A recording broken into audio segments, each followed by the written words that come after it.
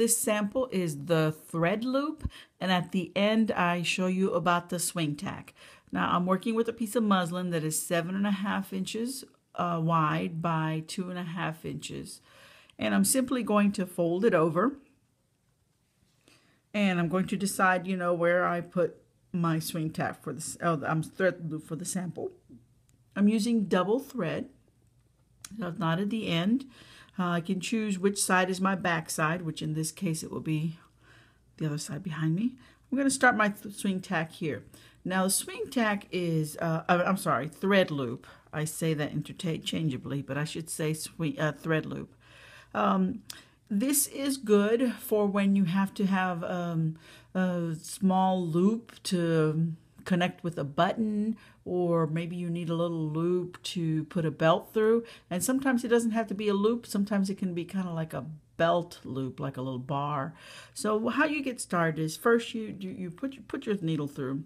I like to give it a little tack, just a small stitch, just to kind of hold it down, because sometimes that knot wants to pull through. Now the next thing you have to do is start a chain stitch. And this chain stitch, you have to start with a loop, and that loop has to be twisted.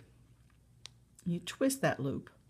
And you have to get this intersection that's here as close as you can to the fabric. And then when you get that as close as you can to the fabric, then you can begin to pull your thread that's connected to the needle through and create a next loop. So I'm going to pull this leg that's right here, and I'm going to pull it through.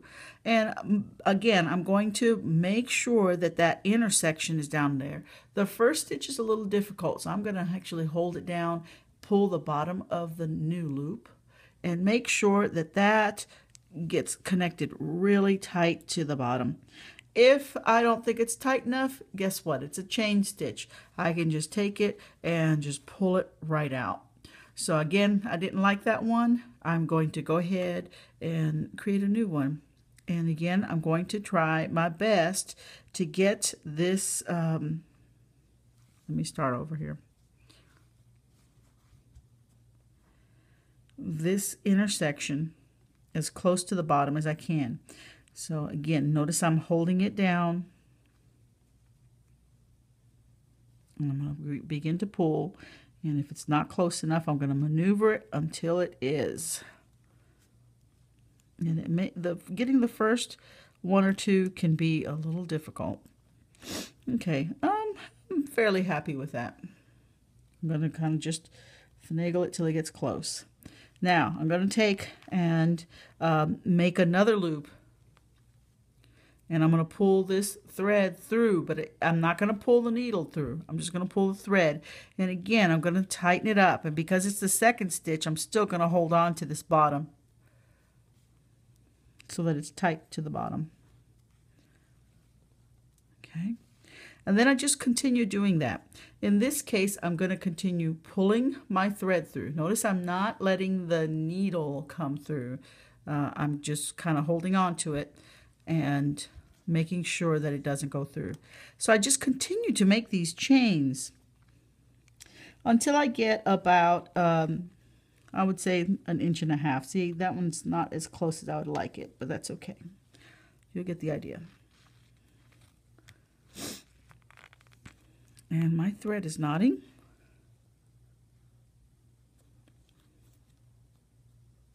So if it knots, you just have to work it. All right, and then continue to pull the thread through.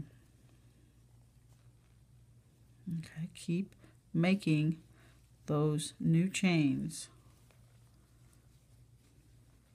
When you first do this, it can actually be a little confusing, but you'll get it. Don't fret.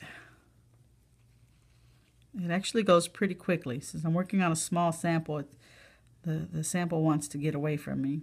But I think you'll see how I can continue to make that loop. The loop will actually make rather quickly.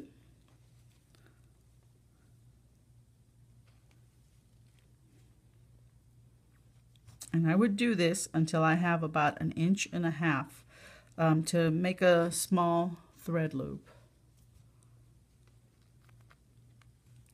Again, I'm not pulling my needle thread through.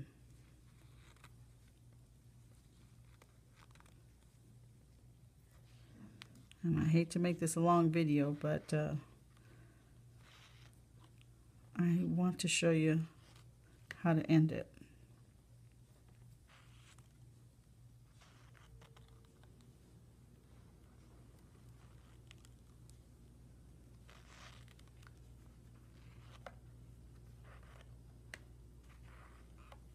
Go slow again. Okay, I'm going to measure and see how long I have my thread loop. I'm going to give it a little bit more. I'm going to try to make it 1.5 inches. You see it goes rather quickly.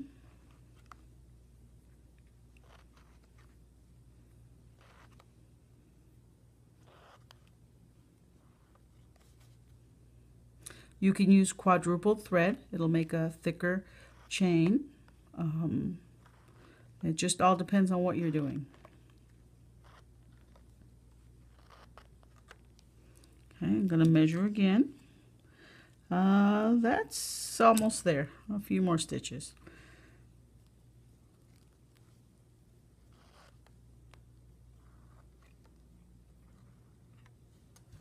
Okay, let's try that. That's close enough. Now, because I don't want to keep it as a chain stitch, now I'm going to put my needle through that loop. Got that loop, and I'm going to actually put my needle. When I pull through this time, my chain is locked and it's not going to come out. So now I want to bring this around and create a little loop. Like I said, you could stitch it like this and it'd be a bar, or you can just create a little loop like this. Pull your needle back to the other side. I'm sticking the needle down near where I put it at. I'm going to turn this over and tie it, end it like we usually do with a tack or a knot off.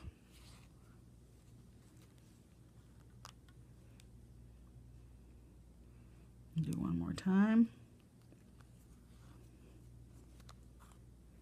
And then we just cut this off.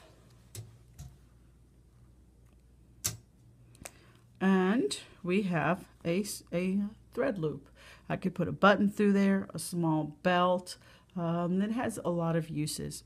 Now I also want to show you about the swing tack. Swing tack is used when you want to keep 2 layers in place. For example, I will say this is a lining of a skirt and this is the outside of the skirt, but I don't want my lining to roll up the dress, so I may put a swing tack in it to allow it to have some moving ease, but it doesn't go away from the place that I want it.